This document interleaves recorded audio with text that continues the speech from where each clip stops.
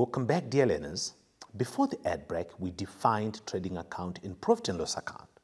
What we have now is a post-adjustment trial balance, and we want to prepare the trading account.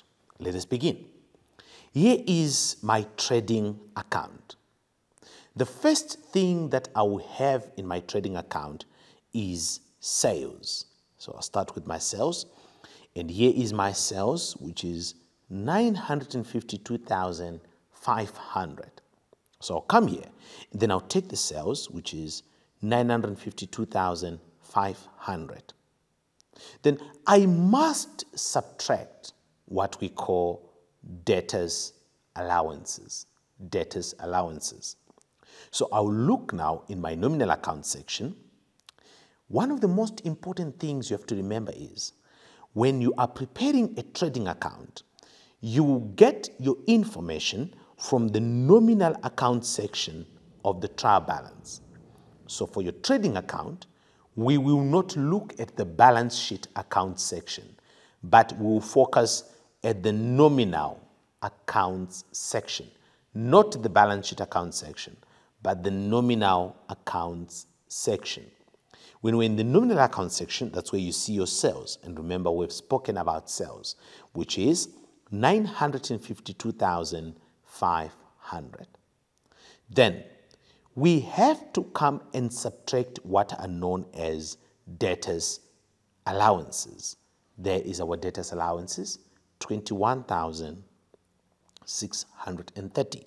So you see here, I have a minus 21,630. I must subtract my debtors' allowances. So in your calculator, if you say 952,500 minus 21,630, that would then give you 930,870. 930,870. When you have this, you then come to the debit side of your account. On the debit side of your account, you will have cost of sales. Cost of sales. And your cost of sales is given. Remember, we're in the nominal accounts section.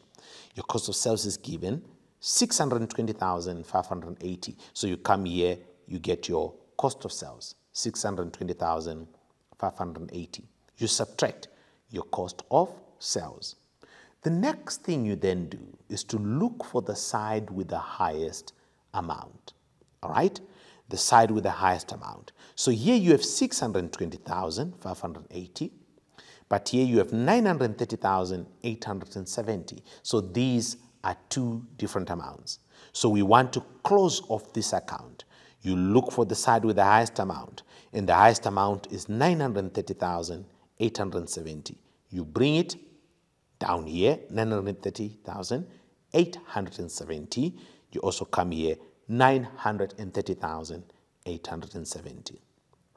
Then, you then say your 930,870 minus your 620,580. That is how you get your gross profit. Let me show it.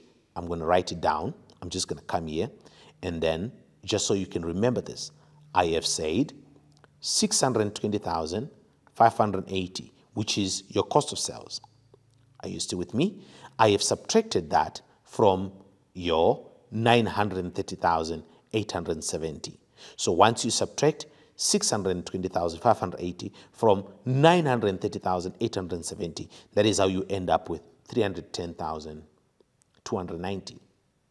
You have to subtract your 620,580 from your 930,870. That is where you end up now with 310,290.